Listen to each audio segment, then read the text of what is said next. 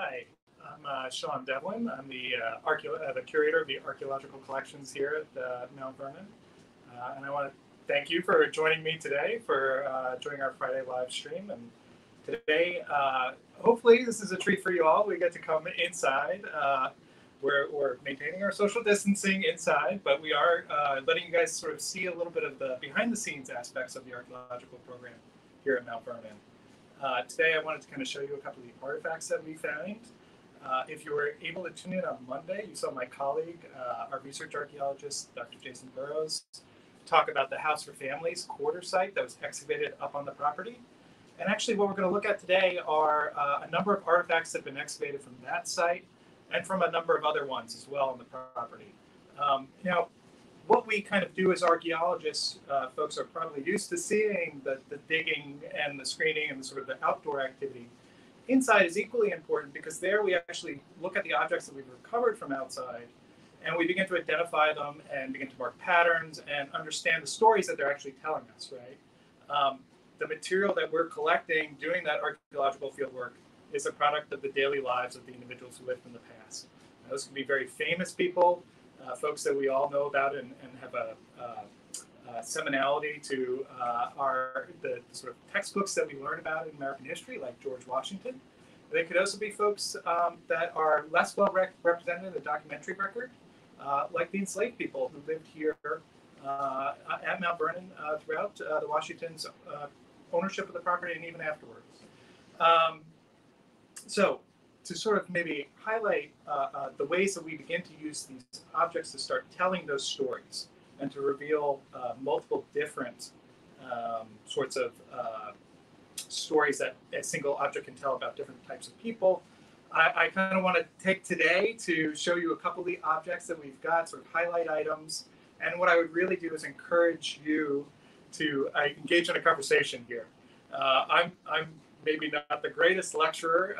Maybe I'm too good of a lecturer. I'll talk your ear off too much about one object. So I really would hope that you guys take advantage of the Q&A feature in the live stream today. And I'd really love to just sort of go back and forth with anybody who's out there.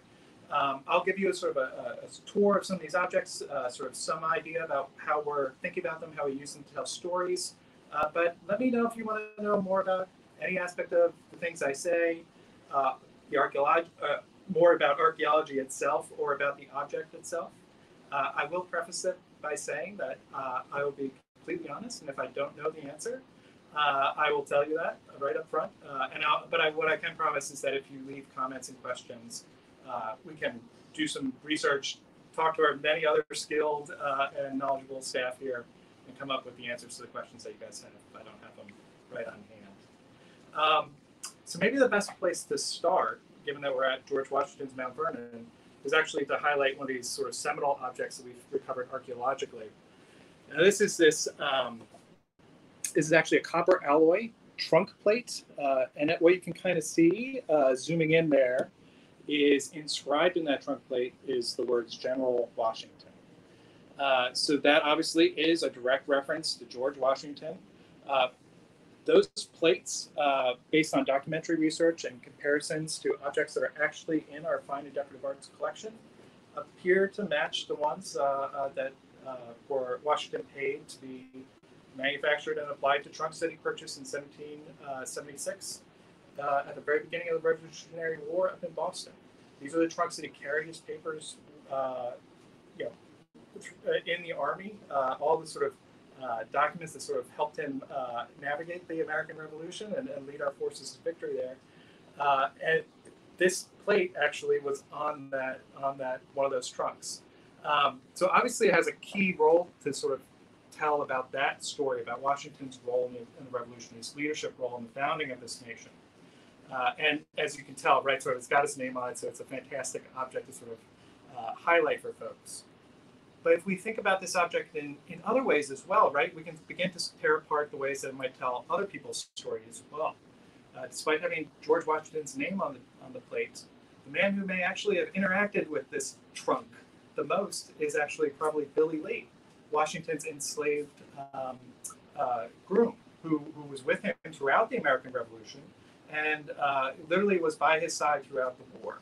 And I think that's one entree point to think about the ways that sort of African Americans, particularly enslaved African Americans, made direct contributions that sometimes we may not always see directly, but that objects can begin to help us untangle when we talk about the founding of America, the building of America. So that's sort of what I'd like to do today is untangle those stories a little bit more. Now, if you look sort of to your left here, this bottle that I'm actually touching with the top of my hand right now, that is a facsimile. But what I wanted to highlight is actually, you can see there's a round piece of glass that's affixed to this wine bottle. And that's something we call a wine bottle seal. And objects like that were actually often commissioned by the sort of colonial elites of the 18th century. And you can see that there are actually initials stamped into the sort of reproduction model, and then also in the three seals that were recovered archaeologically in front of it. Those initials usually refer to a white planter who was expressing their wealth through sort of showing off their ability to pay for and ship over from England, usually these delicate wine bottles that had their own little personalized stamps on them, right? Their own seals. What's particularly important about these is that clearly they are referencing those white planters, but we can begin to think about how those folks begin. We can use these objects to begin to sort of untangle narratives about the enslaved population here at Mount Vernon as well. Was there a question that came through? Yeah, Alex asked, what is the green bottle? Oh, cool. Yeah, so that's a great question that I should have started there, I suppose. So the green bottle, as I said, this is a replica. This was something that is fairly well done. But the green bottles like this, actually they would probably be a little bit more darker in color, sort of like this shoulder right here. They're called wine bottles. They're one of the most common archaeological recovered objects, domestic sites, even on work sites. Obviously, they are referred to as wine bottles, so they did contain alcohol at various points. But a more important thing to sort of keep in mind is that this doesn't just mean that wine was all over the place. Actually, these bottles were sort of, if we want to think about them in modern terms, they might be sort of a Tupperware container or the Camelback of the day, right? So you could store lots of liquids in there. They needed to be alcoholic. You could store water in something like that. You could store beers or ciders or other sorts of objects. So that's part of the reason that we find so many of them across different sites. But for those elite planners that I was just talking about, the people who are commissioning and paying for these seals, they usually are sort of holding an alcoholic beverage that maybe is being a gift to a fellow planter, et cetera. Right? It's sort of this marker, sort of showing off to other members of society, sort of your own wealth and status, right? And of course, a lot of that wealth and status in colonial Virginia was accrued through owning enslaved individuals and appropriating their labor to make money, right? Part of the reason we have these particular seals out is because they all play a central role in helping us define the different status of enslaved people here at Mount Vernon. Right there in the center, we have an AW. That stands for Augustine Washington. That's actually George's father. That seal was recovered actually in the 1930s from the east slope of the house. So looking towards Potomac, just going down to the river there. We have that out, and that's a useful way to sort of begin to dive into the story about the fact that enslaved individuals here at Mount Vernon, particularly by 1799, were in different groups. And my colleague Jason Burrows talked about this quite well on Monday. But in essence, one of those groups was individuals that was inherited by George through his family, right? So through his father, and then later through his elder half-brother who passed away and left some of his estate to George. Other individuals were purchased by George Washington over the course of his lifetime, right? So, for example, this seal to your right, I guess, is of a man named John Posey. Posey was a neighbor here in the Mount Vernon area, particularly when George was a young bachelor who had moved to Mount Vernon. And George subsequently, over the next decades, purchased quite a bit of land from Posey and actually formed the greater 5 farms in Mount Vernon out of some of that property. But he also purchased individuals. So Posey actually sold a man named Hercules, who would go on to become George Washington's presidential chef, and sort of the famous figure that we know and see in a lot of museum displays. And actually, what was interesting is our colleagues over on the decorative arts side and in the library side have recently sort of been able to make some connections, and Hercules actually escaped from George Washington's Mount Vernon towards the end of the 18th century. We knew that, and we knew that he had never been found afterwards, but we didn't quite know what had happened to him. Recently, some documents have been connected, and we believe that Hercules actually moved to New York and lived there. And what's interesting is he was living under the name of Hercules Posey.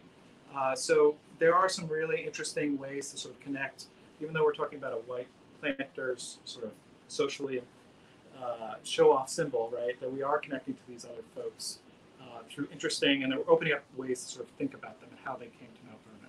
It looks like there's another question. Yeah, Anne asked, have you found any items that you could attribute specifically to someone other than the Washingtons? Other than, yes, so we've got the Posey. Part of the problem that we have as archaeologists is that very few people actually wrote their names on the objects they use in daily life, right? Sort of think about the spoons and the breakfast bowls that you use, right? Even your clothing, maybe you write your name, your kid's name in their clothing, but right, the materials that we get usually are not able to be associated with a specific individual. Oftentimes what we can do, though, is begin to associate with specific groups, right? So when we talk about the House for Families Quarter site, part of what makes that so special is it was a cellar that was sealed and capped in 1792-93, and the only people who were living in that building that put trash into that cellar before it was sealed were enslaved African Americans who were owned by the Washingtons here at Mount Vernon.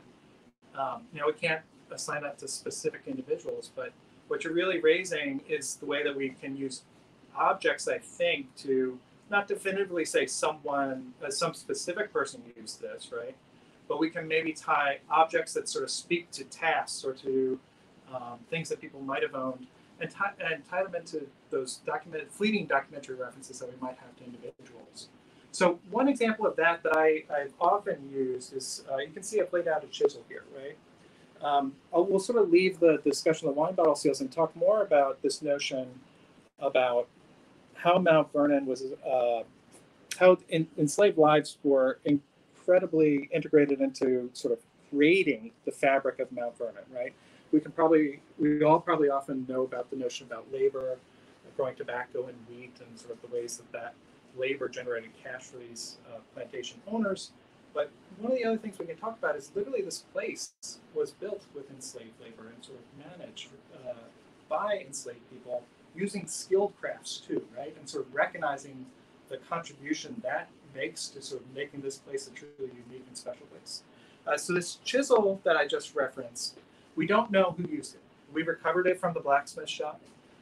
It appears to be a particular kind of chisel called a firmer chisel. That might have been used by someone labeled as a carpenter, someone doing sort of rough work, or it might have been used by someone who's a joiner, who does more detailed work. A lot of times at Mount Vernon, joiners were indentured whites or freed whites. Carpenters may more often, we have a number of references to enslaved carpenters here at Mount Vernon who are doing a lot of labor. So when we have an object like this chisel, right, we do use it as a way to sort of talk about who are the people who are using it, right, and open up those stories. So there are a number of enslaved men operating in Mount Vernon. A man named Sam Anderson. Washington had a sort of head carpenter, a man who oversaw 5 to 7 other enslaved individuals doing carpentry work, a man named Isaac. Eventually there was a man named Christopher Shields who did carpentry for a little bit before he eventually became Washington's sort of trusted groom in later life. So there are these folks who are doing that here, who are enslaved, and we have documentary references to. And a lot of the work that they're doing, right, is They might not always be working on the mansion, those expansions to mansions that we talked about, but they were essential for creating the fences, creating the outbuildings, constructing quarters for other enslaved individuals. They were really sort of vital for the continued operation of Mount Vernon as a place that continued to produce wealth for Washington. And they were doing that through sort of skilled work that they had learned. Another question. Yeah, Scarlett asks, what are some techniques or methods used to determine the date of objects found on the estate? That's great. That's really fantastic, actually. Mm-hmm. One of the best objects we have for dating, of course, there are things like coins, etc., things that might actually have a mint date on them. But one of the best objects we have for dating is actually ceramics. Ceramics were sort of a very stylish object at the time. A lot of ceramics were actually produced in England and in Europe.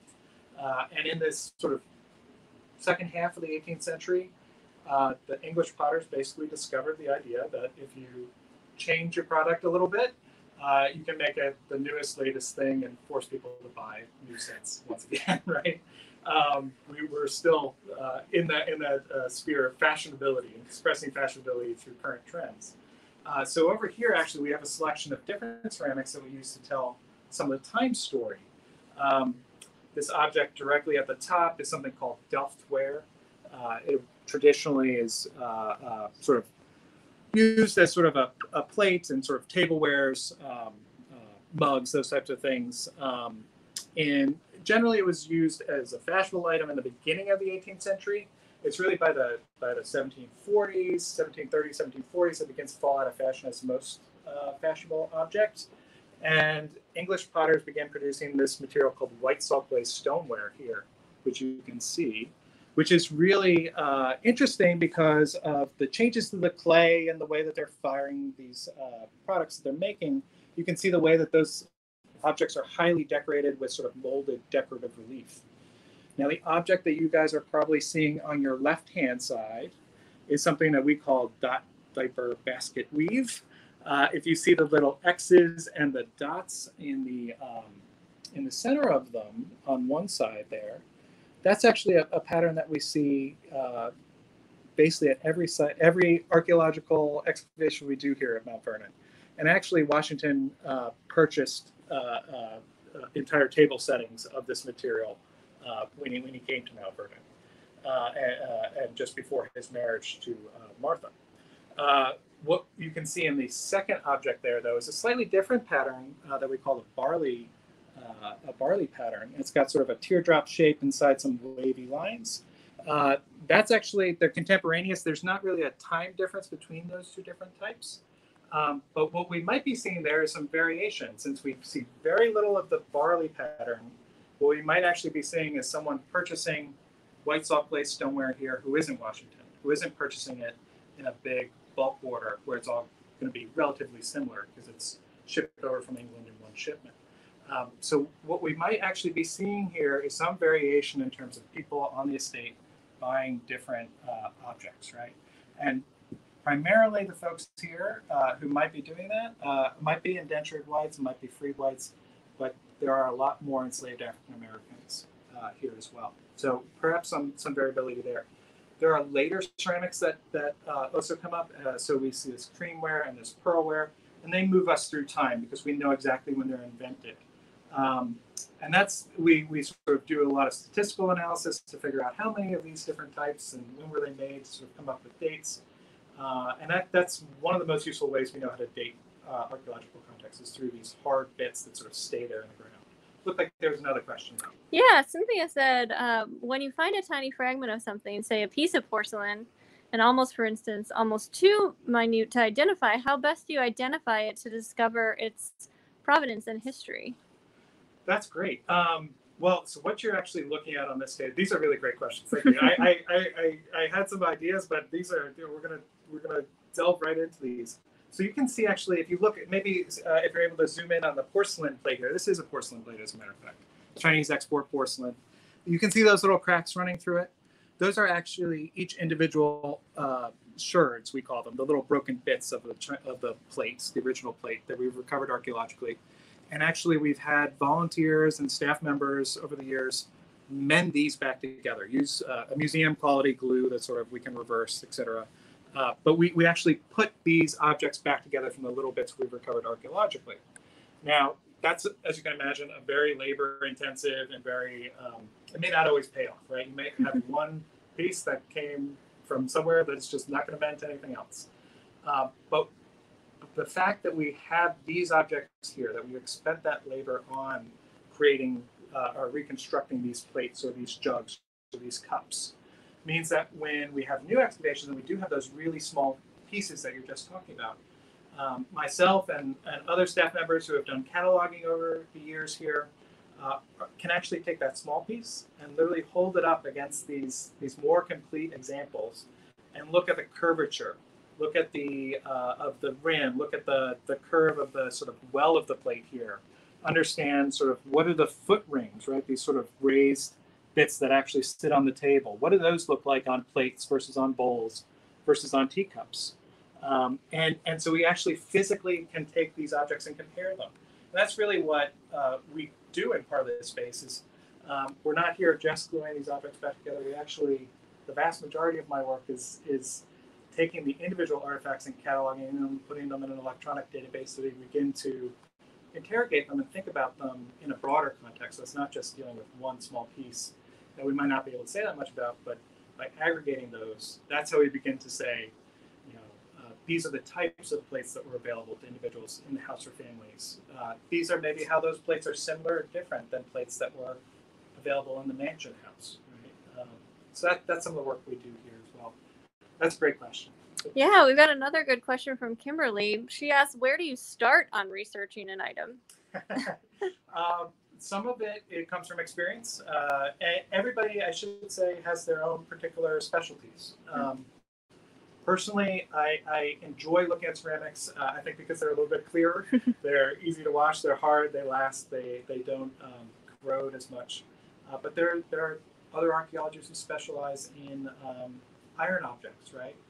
Think about sort of the corrosion you might see on a rusty object out there in the world. Well, imagine that was buried and sort of really corroded. So there are archaeologists who are specialists in X-ray photography to sort of see underneath those layers of rust. There are folks who do conservation on those objects to remove the rust and get at the core that's still there. That's sort of what happened with the chisel.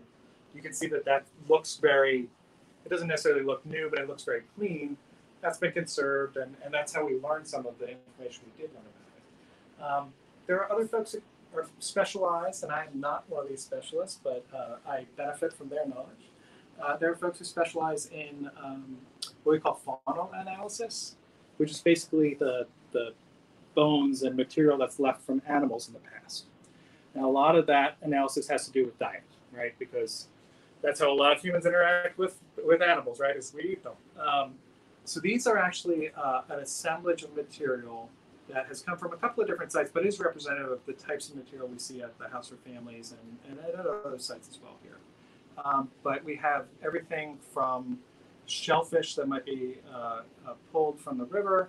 We have aquatic fish. Well, that's sort of an oxymoron there, isn't it? Aquatic fish, but we have fish here. So I believe out just in front of you, I believe we have a bass. Those are dentiary or teeth, right? So that's the jaw. Above that, we have a catfish jaw. We also have a wide variety of what these folks can do is look at these small bones and actually tell wild animals from domesticated animals, right? So just above the catfish is actually a humerus, I believe, of a duck, if I'm remembering my artifacts that I laid out correctly. But just on the right-hand side, we actually have a whole series of domesticated animals. So we have a portion of a cow bone at the top, that large sort of knee-looking object. Just below that, the other bone that's out of the box is a pig scapula, so a shoulder blade. Next to that is the skull of a chicken. Below that, and this always amazed me when I first started archaeology, but those are actually eggshell fragments. So archaeologists can find things as delicate as eggshell if we use the appropriate techniques and we know what to look for. So again, you can see, right, we've got a wide variety of stuff here. Now, how do we begin to tie that into a broader narrative, right? If we think about this as coming from sites, as I said, if this is representative of the house for families, what we can see is that folks who are living there, who are eating food, are drawing off a wide range of different animals that they can access to sort of supplement their diets, right? So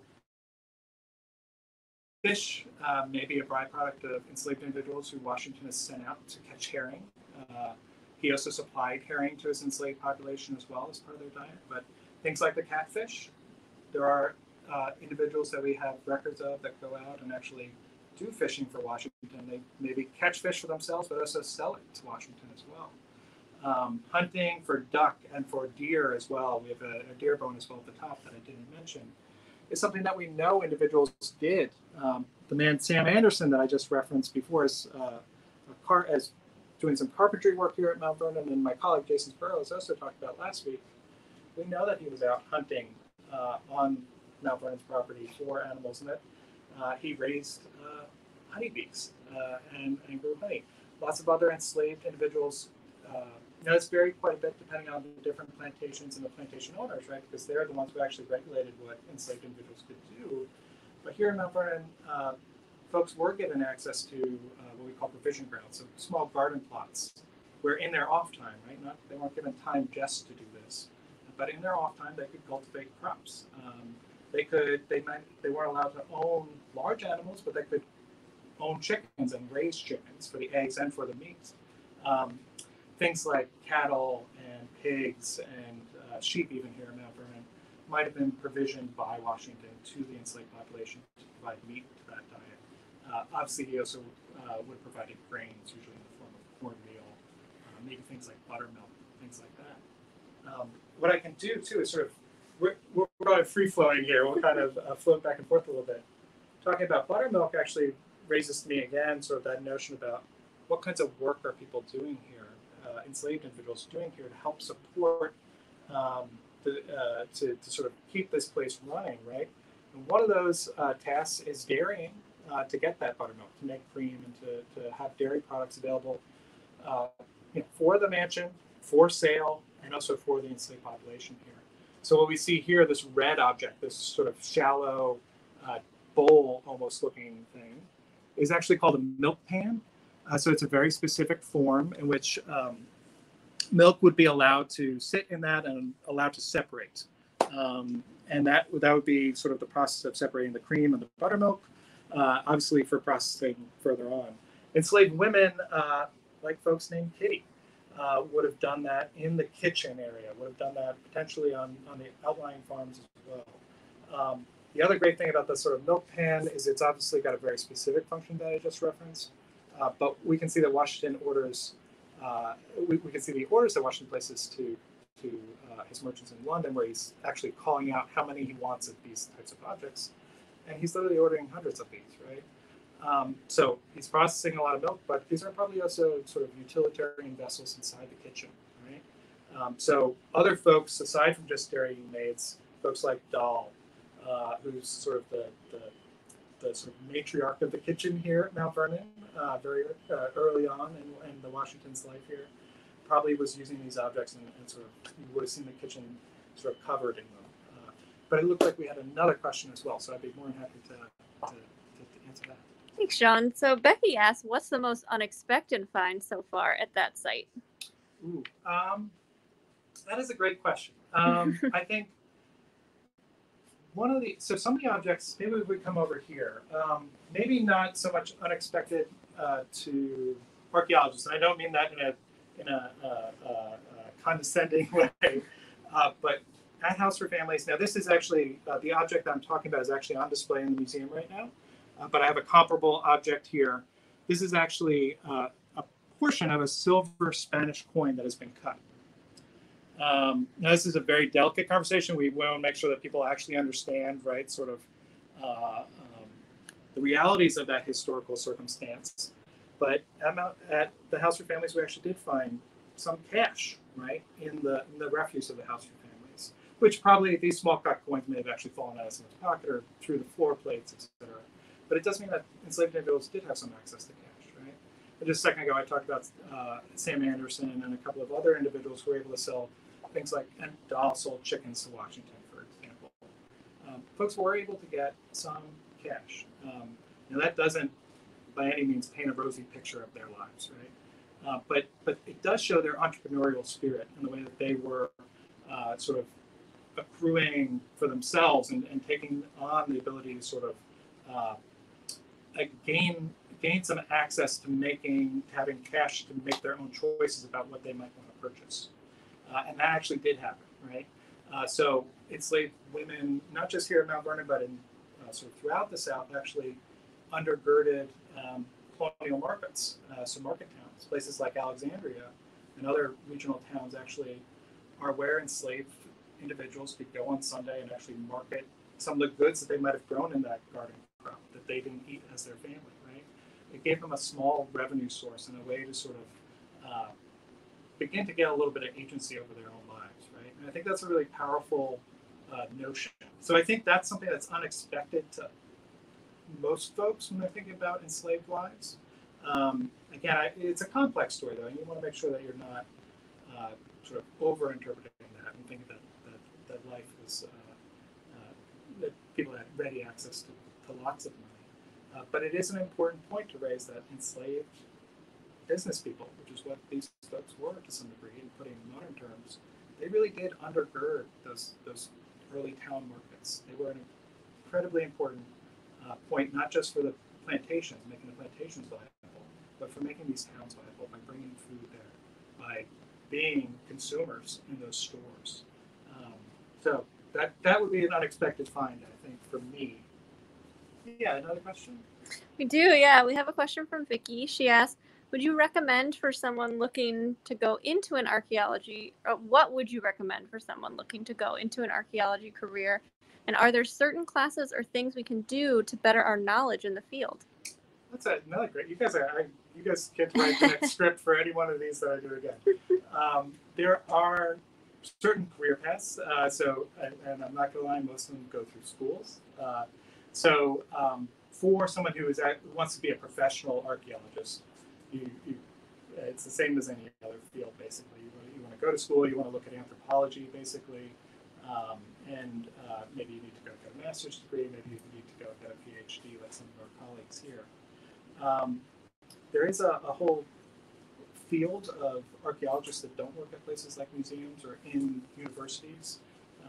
There's national legislation that has been passed since the late 60s and 70s that deals with sort of preserving cultural resources, what we call them, archaeological sites and historic buildings and traditional places that for native groups or other groups that traditionally use spaces. And that's all part of our federal regulation process. So there is an entire private sphere as well if you want to be a practicing archaeologist. You can actually go and work for a company that does survey work, does research. They do all the same types of things we do here. They just don't always get to present it to the public all the time. I'll not lie, a lot of folks tend to move around among those different spheres. So that in terms of professionals, that's professionalization. That's what most folks sort of the paths they take. Just for sort of knowledge, though, I think there's all sorts of books you can read. What's actually been most interesting to me is that sort of, I think when we think of archaeology, sometimes we think about, some people might think of dinosaurs, but other people may think of things like Romans or sort of deep past types of things. Here in Mount Vernon, we do deal with some aspects of sort of deep time. So we deal with Native American communities that lived here in Mount Vernon well before the Washingtons were here. But by and large, we are specialists in what's called historical archaeology, where we blend the fields of history and archaeology to sort of draw on different strands of evidence. And part of that is to make our conclusions stronger, right? So when we talk about the lives of folks who lived at the house for families, when I'm speaking, a lot of that will be driven by objects. It will also be driven by what we can see in the ground. But it will be supplemented and strengthened by these documentary references that I'm talking about, right? Sort of the sale of goods to Washington or to other folks. So, there is a subfield called historical archaeology. If you're really interested in this, look up that topic on Amazon or other things. I could probably also leave some in the comments, maybe some texts that are really great introductions to this field. There's a man named Jim Dietz who wrote sort of and I swear I'm not getting paid for this. He wrote a sort of seminal text that every college student who takes an historical archaeology class has to read. It's called In Small Things Forgotten. I think that's a great introduction to thinking about some of the ideas that we've sort of been discussing a little bit here today about how do objects and past individuals, how do they use them, how do they reflect social organizations, social norms, and social interactions. So I would recommend that book. If you're looking for one text, go ahead and read that one, and I'll lead you to a lot of other ones. Maybe we can also add some other ones as well in the comments. So. And we have another question. Another question? Yeah, from Kathleen. She said, I heard that former outhouses were great places to find items. Have you had success with ones at Mount Vernon?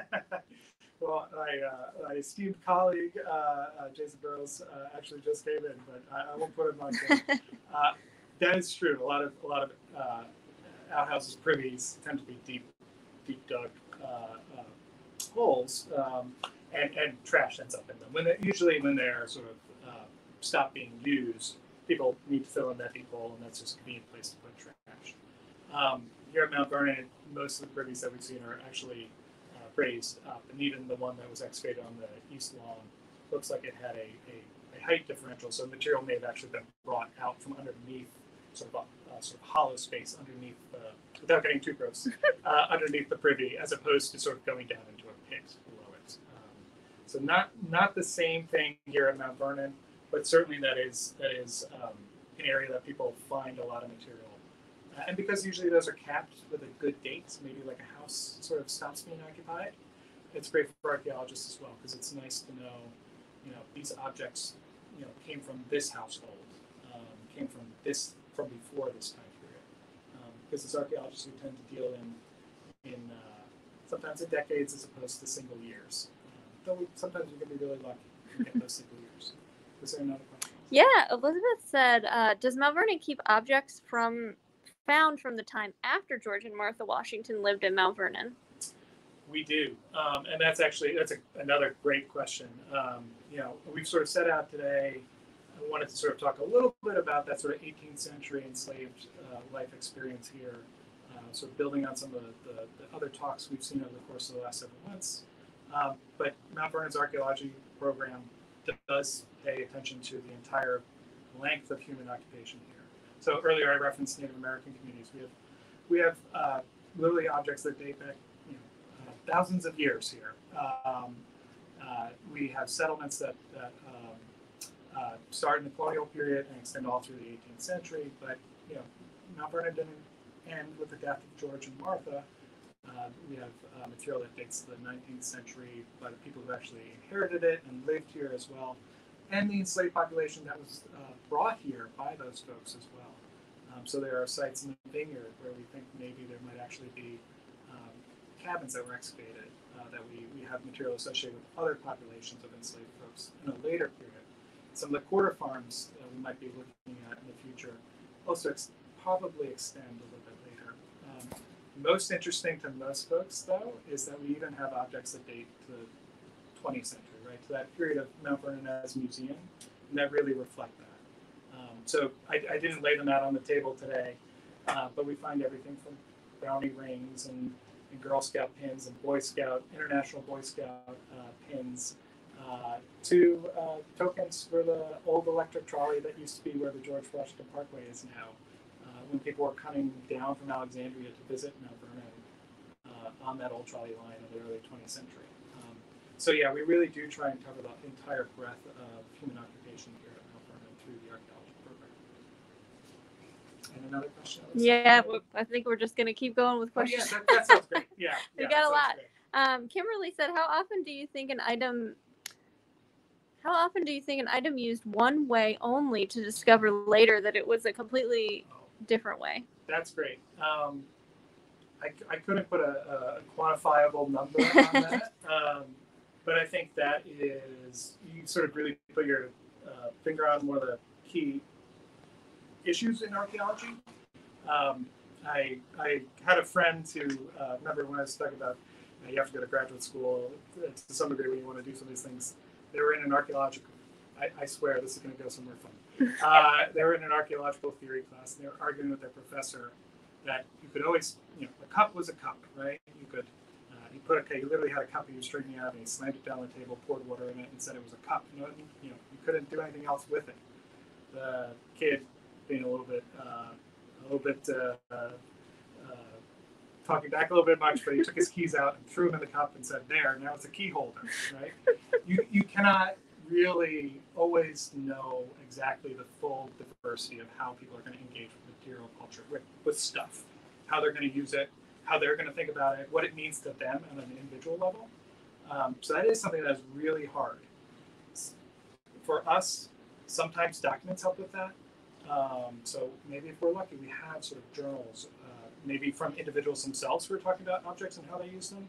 Maybe they're from, in the case of plantations, I'll not lie, when we're talking about enslaved lives. A lot of times that documentation tends to be a white visitor or a plantation owner commenting on enslaved individuals and how they're using material.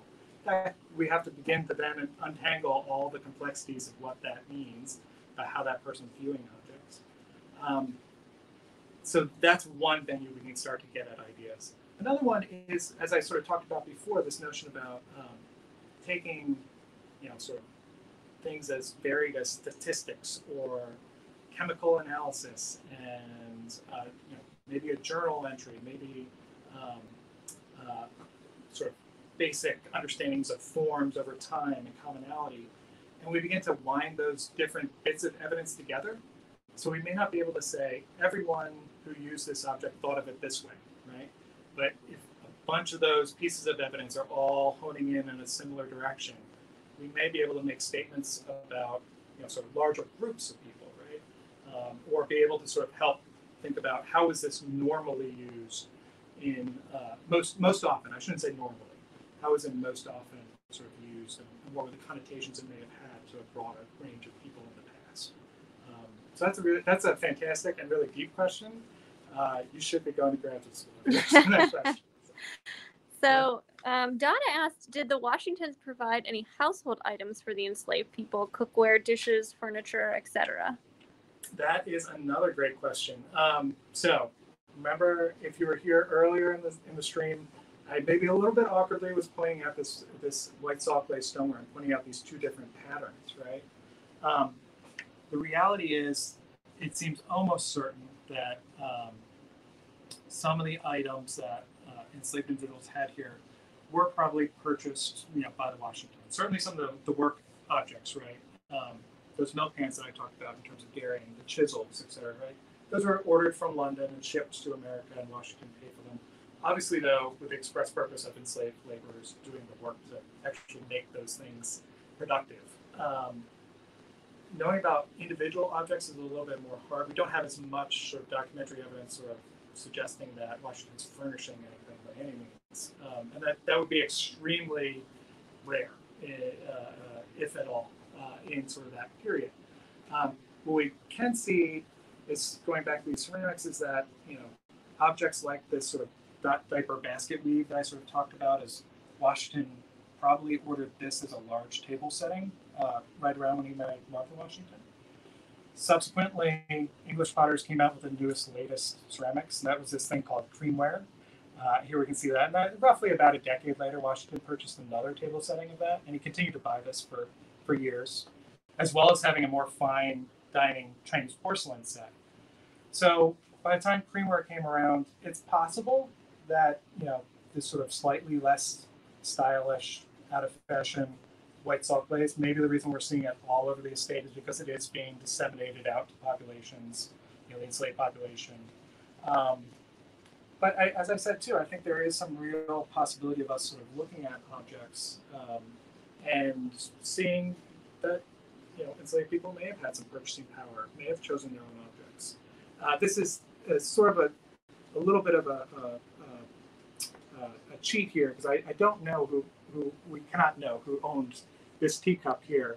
This is actually the last type of ceramic that sort of came out. It actually came out during the Revolutionary War, 1779. It's pearlware. As far as we know, Washington didn't purchase that himself as sort of a big table setting, certainly at least. Here you can see it's got kind of a bluish tint as opposed to the sort of creaminess of the creamware. But we do find it here. We find some in the House or Family's quarter. We find it, this teacup is actually from the distillery where there were free whites and enslaved Africans working and living. We find it in other locations on the property as well. There, it might be, might be an indication of that. It could also be an indication of time, like going all the way back to the beginning of the question. Since this is a later object that continues into the 19th century, a later type of ceramic, it could also be that we're seeing those 19th century post-Washington populations here as well. So they leave their mark on the landscape as well. Yeah, so that's sort of, I think, kind of where I wanted to go with that particular answer. Are there any other questions? Yeah, we do. We have time for just a couple more. 1 second. No worries. We have a question. Is there a way to participate in archaeological work at Mount Vernon as a volunteer? There is. But at the moment, obviously, we're all trying to stay safe and protect each other. So it's a little bit more complicated right now in the immediate moment. But traditionally, we do have volunteers come out and help us with a few select projects where staff can supervise them and help them learn how to excavate and do work. We've had a very robust volunteer program here in the lab. Folks help us, these shiny objects, even though they're broken that are on the table, they look a lot different than they did when they came out of the ground. And it takes a lot of work to get them into this state. And volunteers have been critical to that for us here at Mount Vernon, as well as the broader volunteer mission at Mount Vernon. So here in archaeology, we really have traditionally depended on volunteers to come out and help us. We hope that we get to give a little bit of learning and experience back to them. So if you're interested, pay attention to that volunteer website at Mount Vernon. I'm sure they'll have some information about how that program's going to come back as we also get past this moment in time. And then our last question, what is your favorite find? My cheaty answer, my favorite answer to this, though it's completely cheaty, is that I did meet my wife on an archaeology site, so I have to say that. I know it's hard to label a specific individual favorite, I think, in part because I think part of what it is that it's actually, when you take the objects as a whole, you begin to get a more complete story. But what I will say is what's been most amazing to me over the course of the last 4 years when I've had this job here is the ways that when you actually pay attention to it, when you look at the details, when you begin to do research, when you begin to look at even the most humble objects, so something as small as a little broken piece of window paneling, right, window glass, or nails, or something like that, they all have a very rich story to tell, right? We had an intern in here a year and a half ago about, and she actually helped us do some work with the chisel object that I showed you before. And as sort of the second project, she actually was looking at window glass. And, to be honest, we did the chisel and was like, okay, this will be a good one. She just saw the window glass and was like, oh, I'd be interested to look into that. And I personally was like, you're not going to find it. It's not going to be that interesting. She came back at the end of the term and she had, a research portfolio like this thick on sort of window glass and the different types of manufacturing of window glass, the different tax laws that were in place in the colonial period. So even something as humble as a tiny piece of glass can really open up a whole story. It's really about the attention you pay to it.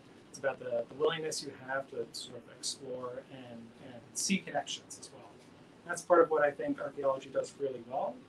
Is that it forces us to look small and then begin to reach back out to tell a broader story.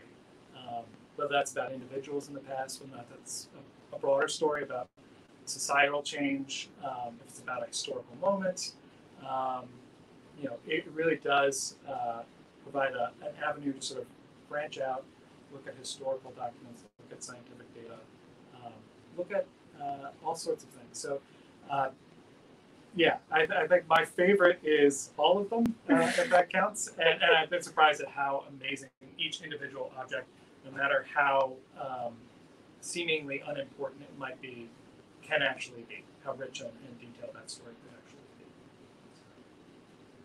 be. Thank you for joining us today, Sean. No, thank you guys. Thanks very much for listening. The questions were fantastic. They really, really enjoyed that. I know next week there's going to be another Friday live stream on Juneteenth where you'll get to hear from some of our other colleagues who have done a lot of work both on the museum exhibit and on character interpretation here at Mount Vernon, talking about enslaved lives. So I hope you'll join my colleagues for that next week, and I hope you'll come here to Mount Vernon, and we'll see you soon when everybody's ready. So have a good rest of the day.